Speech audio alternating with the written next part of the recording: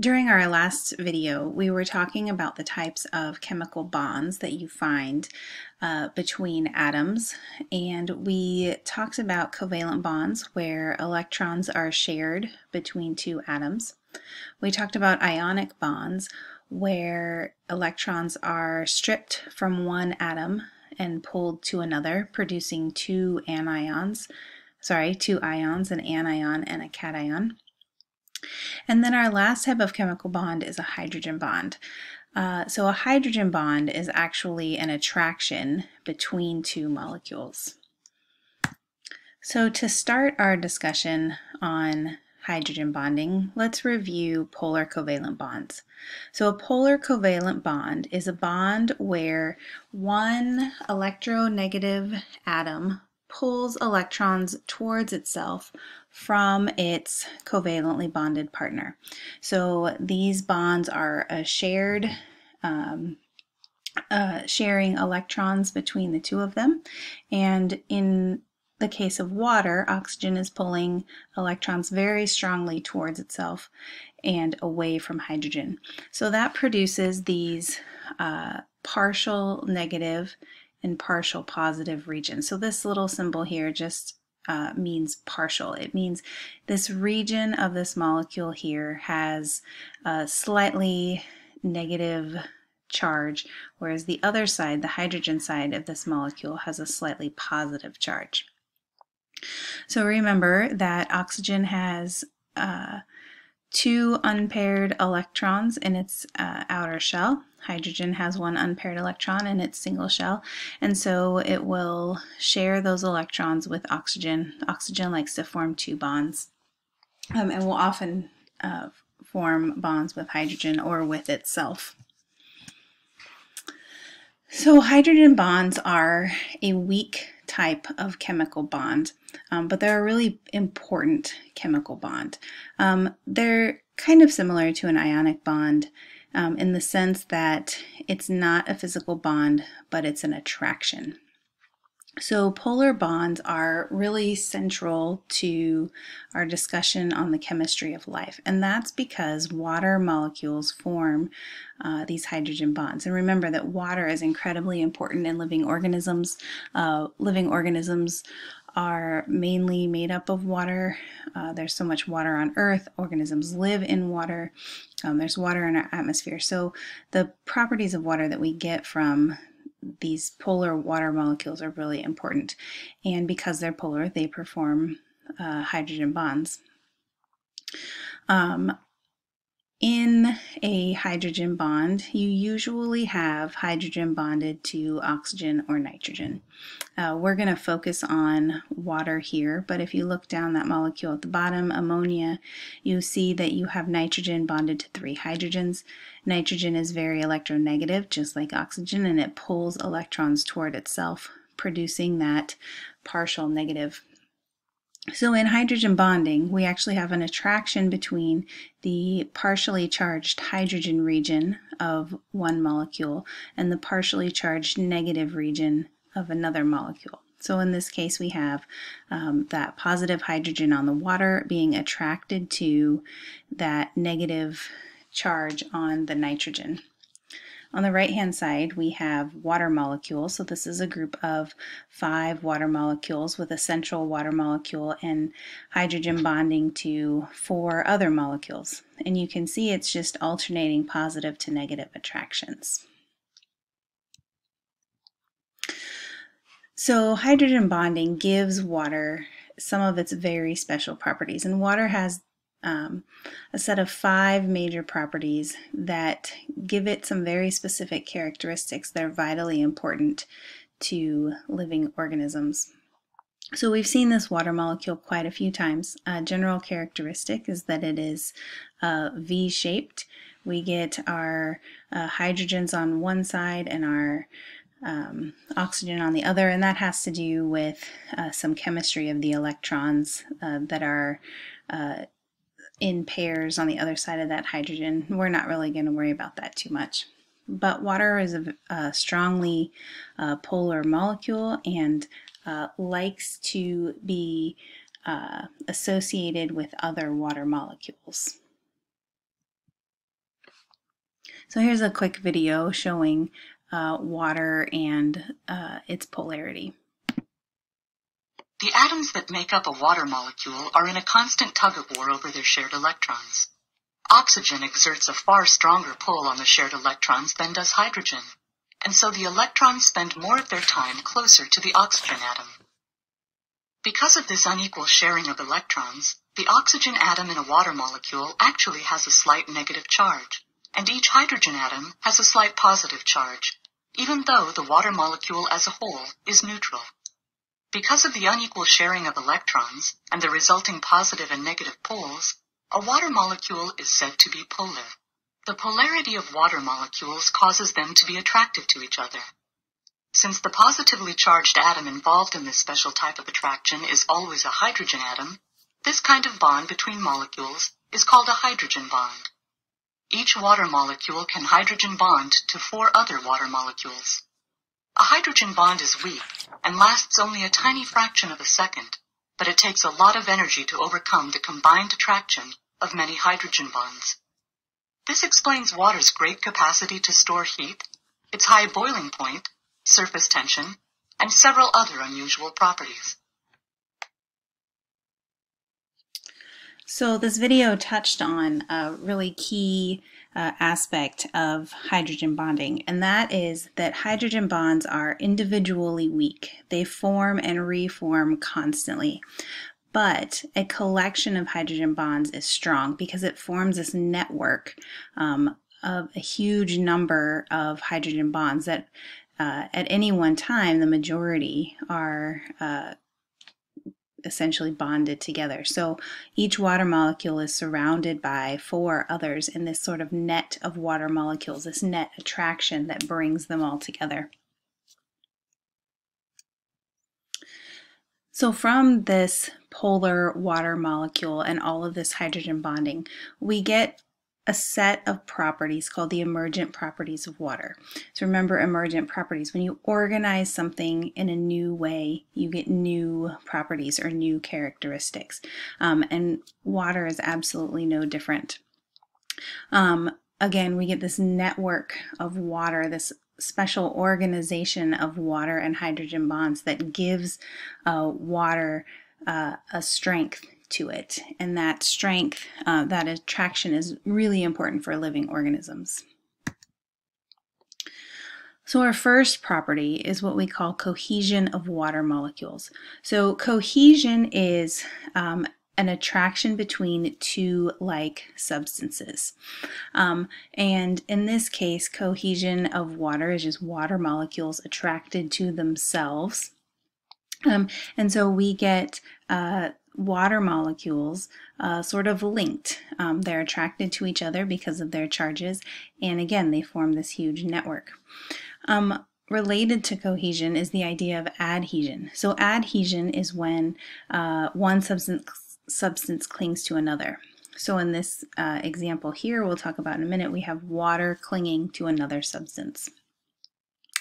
There are a lot of reasons that cohesion and adhesion are really important, but one of the biggest is that these 2 properties together allow water to move against gravity up trees and other plants. And so if you think about a tree that might be 20-30 feet tall, water shouldn't move up. Water should be pulled down against gravity. But moving water up to the leaves in the top of the tree is vitally important for the process of photosynthesis. And this occurs because of cohesion and adhesion. So we have these special type of cells inside the tree trunk there, and they're long tube cells that conduct water up them. And the reason that water is able to move up these tubes and against gravity has to do with cohesion and adhesion. So at the very top of that tree up there, those leaves open up little pores called stomata, and on a hot day, water escapes out those stomata. When that happens, when one water molecule leaves the plant, it pulls the next one down the chain along with it, because remember, they're attracted to each other. So there's essentially a chain of water molecules going down this plant, and they'll be pulled up. As one evaporates, the next one is pulled, and when that one evaporates, the next is pulled, and the one below is pulled higher, and so on all the way down. To help with this movement against gravity, we also have adhesion working. So on the right hand side there, we have these water molecules in a cartoon diagram showing them moving up some of these water conducting cells, and you can see that they've drawn the cohesion, the attraction between the water molecules. But we also have adhesion. So not only are the water molecules potentially attracted to themselves, they're also attracted to the sides, the walls of these cells that are helping the water move up. So you have these forces that are working against gravity. Cohesion also gives us a property of surface tension. So surface tension is just the measure of the strength of the surface of the water. It's how much energy or weight is required to break the bonds between the water molecules. Remember, their individual hydrogen bonds are individually weak, but as a group really strong. So we've got this little water strider spider here standing on the water, and the reason that he's able to do this has to do with his weight and how it's distributed on the water, but it is able to stay supported in the water because hydrogen bonds are holding those water molecules together. And so the weight of that spider is not strong enough to break those hydrogen bonds. This is just kind of a cool example, but surface tension is actually really important. If you're a fish under that water, you're relying on bugs and other things right on the surface of the water. If you're a plant, you might spread your pollen and it can float on the water. So it really allows some important aspects of aquatic ecosystem to stay suspended in the water or on top of the water and not to sink all the way to the bottom.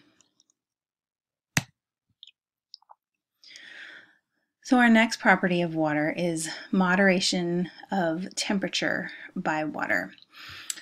So this means that water actually acts as sort of an insulator for itself and for the environment.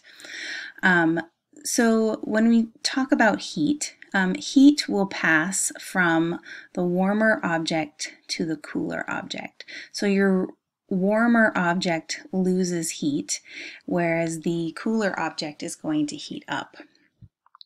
So one thing that the hydrogen bonds in water give water is something called a high specific heat. And we'll define that in just a minute.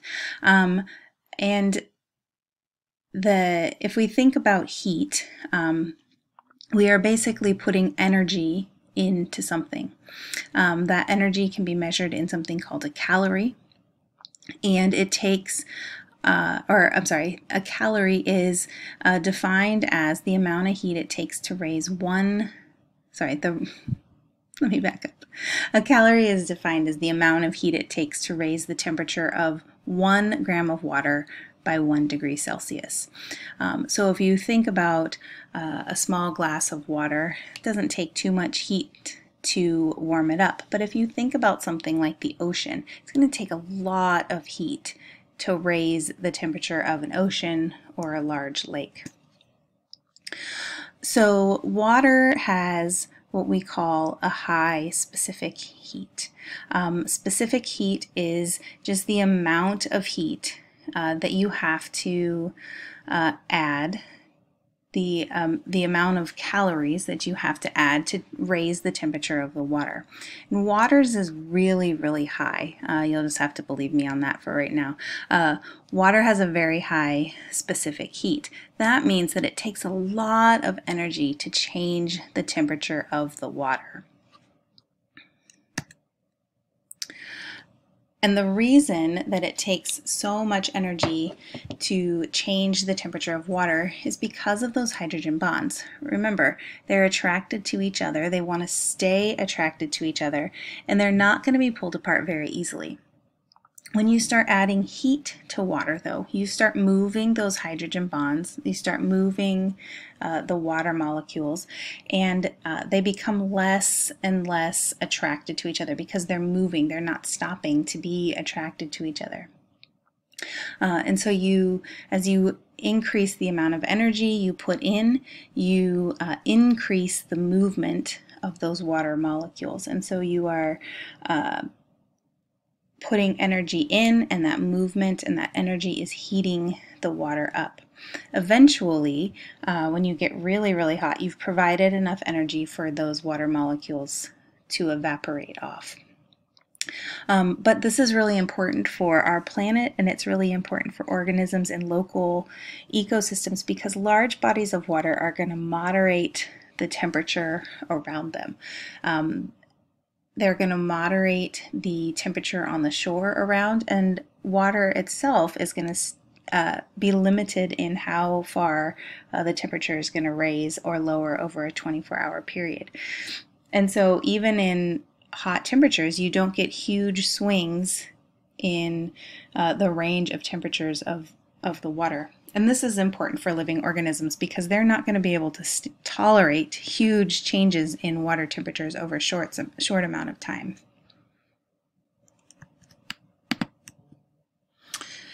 So this map here shows Southern California. You can see Los Angeles there about halfway up the coastline. We've got the Pacific Ocean.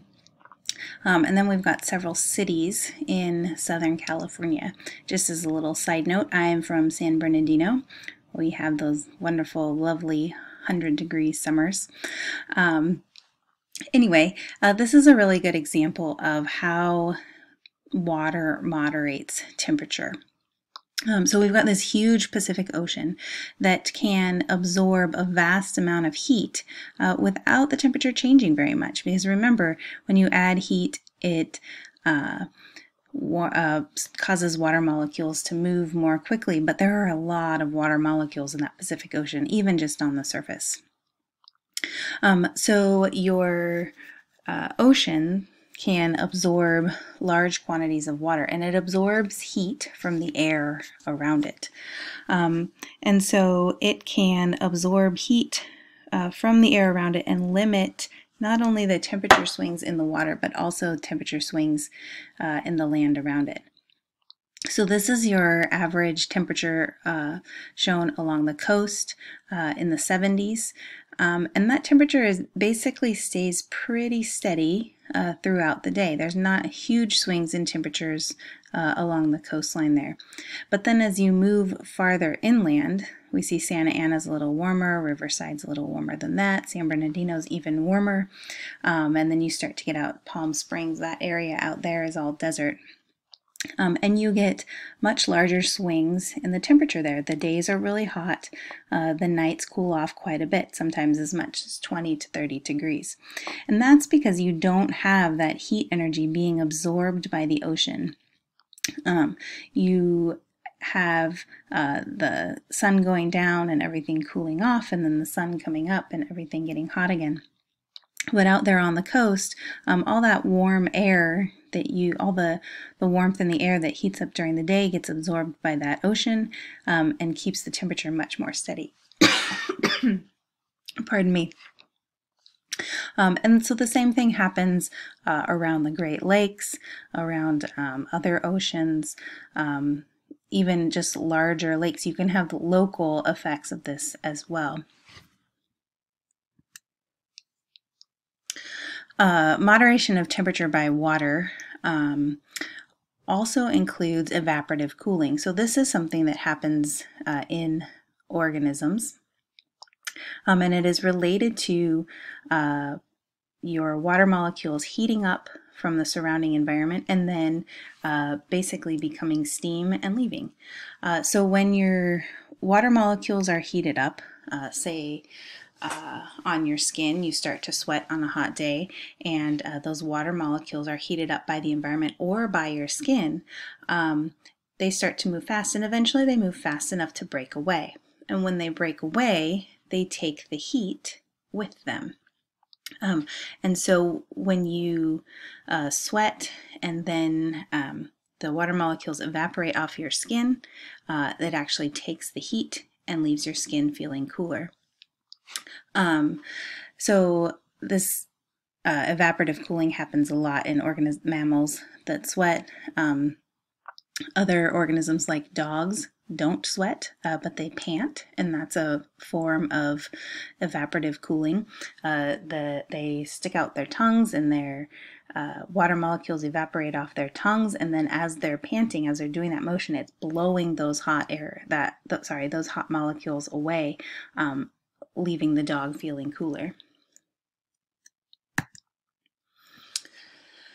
So our third property of water is a really interesting one, and this is that ice floats on liquid water. So water is unique in that the solid form of it actually floats. Normally, when you have a liquid, the solid form is more dense and sinks in its own liquid. But ice actually floats on water. And this is kind of a strange property. The behavior of water changes depending on the temperature. So when it's really hot, it's steam. Steam's a little bit irrelevant here at the moment. And then cools down, becomes liquid water. We all are familiar with liquid water. But water is actually its most dense at 4 degrees Celsius, which is a little bit strange because in theory it should be most dense at its solid, which would be 0 degrees, but it's really not. At 0 degrees, ice is less dense, and below 0, ice is less dense than water, and so it floats on top. So this goes back to hydrogen bonding, that V shape of our water molecules. And remember, those water molecules form this net based on hydrogen bonding. The hydrogen bonds form a very specific angle. And the same thing happens when those water molecules begin to slow down. They slow down because they're getting colder. They have less energy, and they begin to fit into this special lattice shape. So if you look at this picture on the side, we've got our red oxygen molecules and then our blue hydrogen molecules, and they have all formed this, this specific shape called a crystal lattice. And the crystal lattice is important because it leaves space in between the water molecules. So you can kind of sort of think of this as like a honeycomb shape with air in the middle. There's not actually air in between those molecules, but there is space in between those molecules, and that makes it less dense. That's what allows ice to float on water in your glass. And it's also really important for living organisms because it allows ice to float on water, large lakes and things like that. So you get your water molecules slowing down as the environment cools off. They start to form this crystal lattice. The ice floats on top. And this is not only the ice floating on water property, but it's also water moderation of temperature by water. So when the ice floats on top of a pond or a lake, it actually moderates the temperature underneath. That limits the fluctuation of the water temperatures in the winter, so the water underneath doesn't get quite so cold, and so that allows living organisms to stay in very cold environments, aquatic organisms that is, to stay in those water environments without freezing. If ice were more dense than its liquid, it would sink to the bottom, and our ponds and lakes would freeze from the bottom up, so they would kill everything every winter. Because they would be freezing and removing that habitat, freezing the organisms within the ice.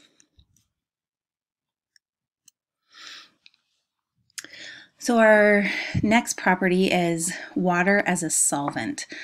So a solvent is something that dissolves something else. So basically, water does a really good job at making solutions. So a solution is where you have something dissolved in a liquid. So we've got a few definitions here. A solute is whatever is being dissolved. The solvent is the substance that does the dissolving. And we are specifically talking about water. So this is called an aqueous solution. When you dissolve something in water, it's an aqueous solution. And here our example is sodium chloride again. So remember we looked at sodium chloride as an example of an ionic bond, and we said that chlorine strips electrons away from sodium, leaving sodium with a positive charge and chlorine with a negative charge. Now, if you remember back to our water molecule, we've got our polar water molecule with the partial negative end and the partial positive end. And so the way that water dissolves this sodium chloride is that it surrounds the molecule, one chlorine, one sodium, based on charge attraction. So the hydrogen, positive hydrogen end is attracted to the negative chlorine, and then the negative oxygen end is attracted to that positive sodium. So we get what's called a hydration shell. And this is just water molecules that surround the sodium and the chloride and disrupt their lattice system so that they can't interact with each other. And this is really important for living organisms because cells are made mostly of water. And so anything that you have in the cell is going to come in contact with water. And so depending on what it is, it's going to either be polar or nonpolar, and it's going to interact with water in very specific ways depending on what they are.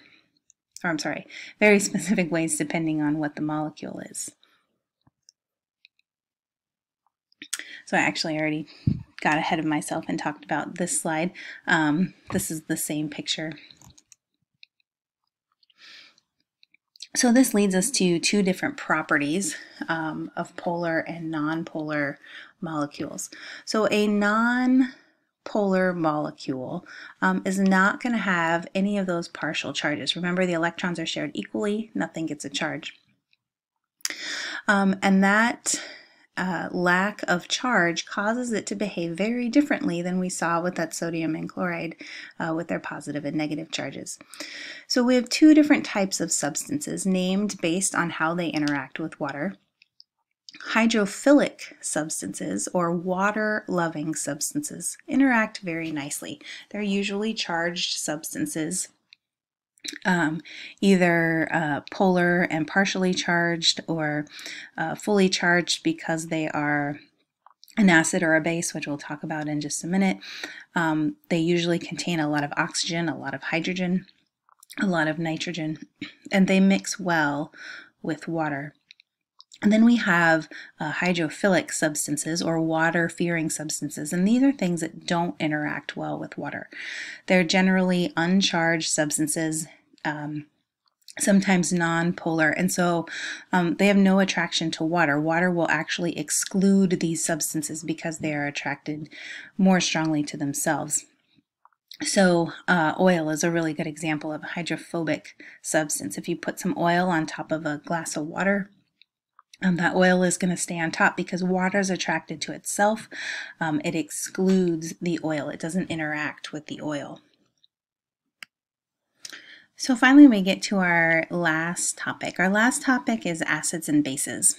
And acids and bases are not really properties of water so much as kind of a way that water behaves. It is very much associated, though, with the properties of water and also our hydrophobic substances.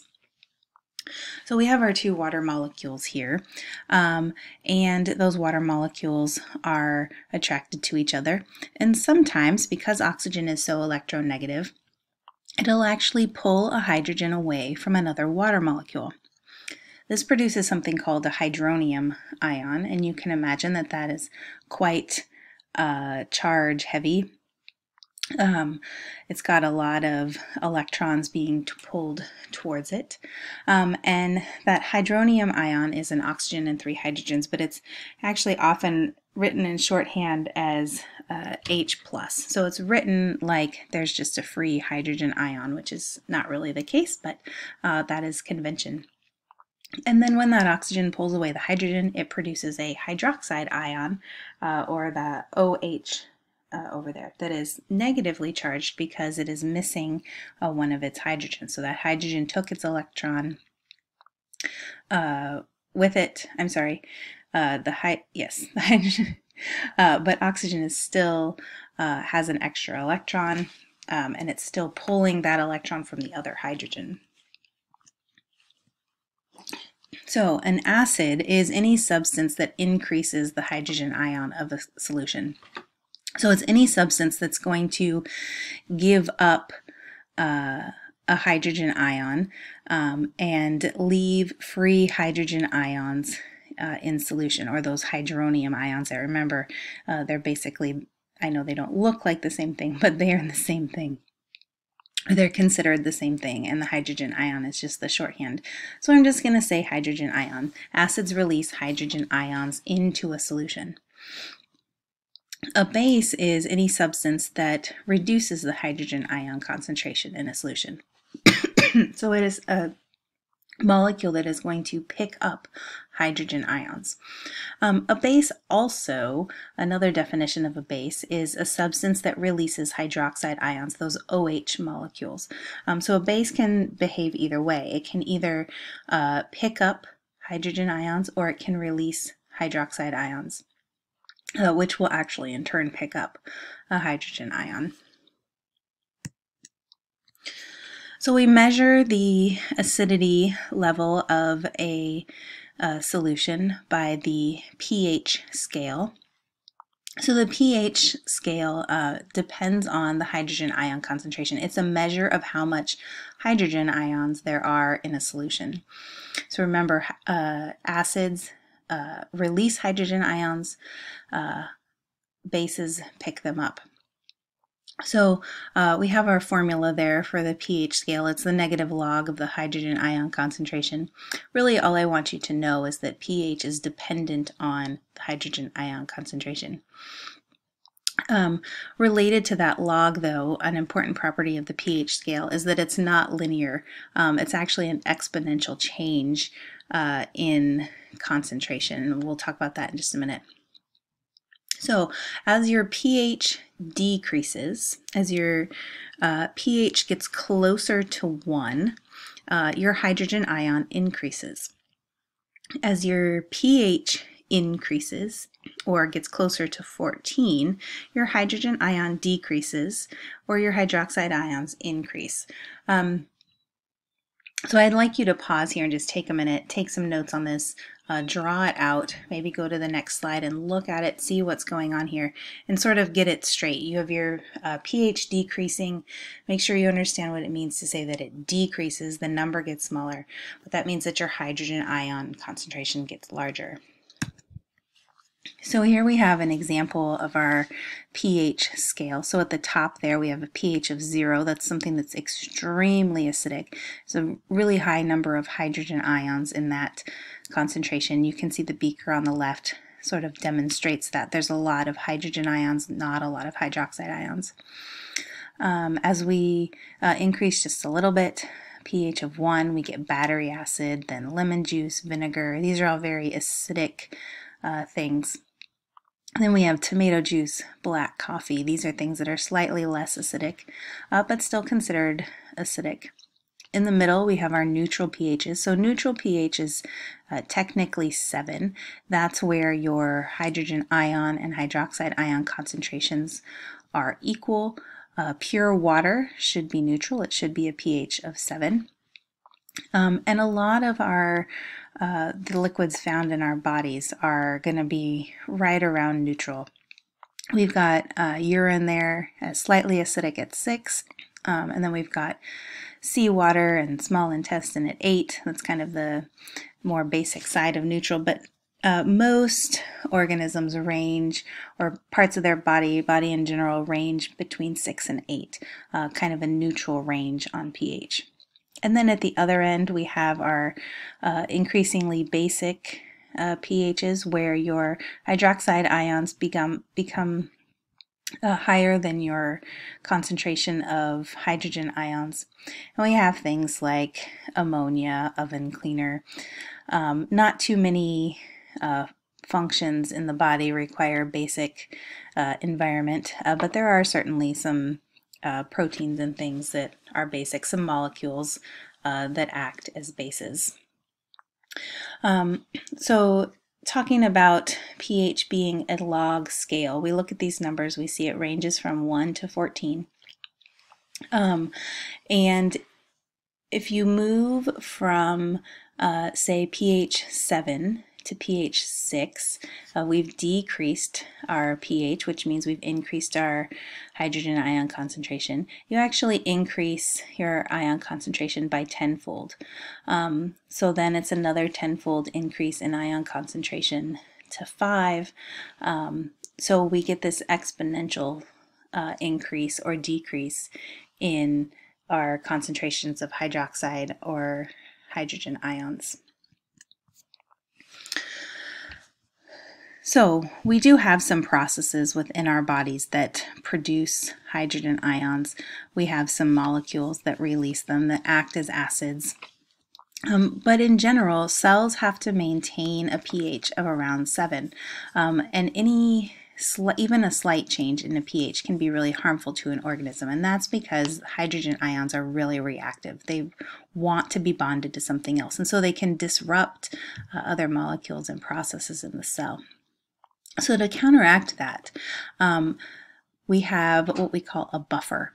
So a buffer helps to limit swings in pH, and they do this by either accepting a hydrogen ion, so decreasing the pH, decreasing the acidity, or maybe releasing a hydroxide ion, causing a solution to become more basic. And usually this is a molecule that can do either one of them. They're usually a mild acid or a mild base, and depending on the situation, they will either donate or accept a hydrogen ion or a hydroxide ion. And this is really important in our blood. So our blood contains a buffer called carbonic acid, and you don't want your blood to get acidic. This causes a lot of medical problems. And so carbonic acid has the ability to accept or release a hydrogen ion depending on the situation. So if your blood becomes more acidic, carbonic acid is actually going to pick up hydrogen ions in an attempt to lower that pH. If your body or your blood becomes more basic, it can actually donate a hydrogen ion in order to attempt to keep that pH right around neutral. So on the left-hand side, we have carbonic acid. Those little arrows in the middle, remember, mean your reaction can go either way. So depending on whether or not the pH is rising or falling in the blood, it can either release a hydrogen ion, which we have shown here on the right, and then if the pH changes the other way, it can accept those hydrogen ions and go back to carbonic acid. So your blood really works to sort of keep a balance of your hydrogen ions so that it does not become super acidic.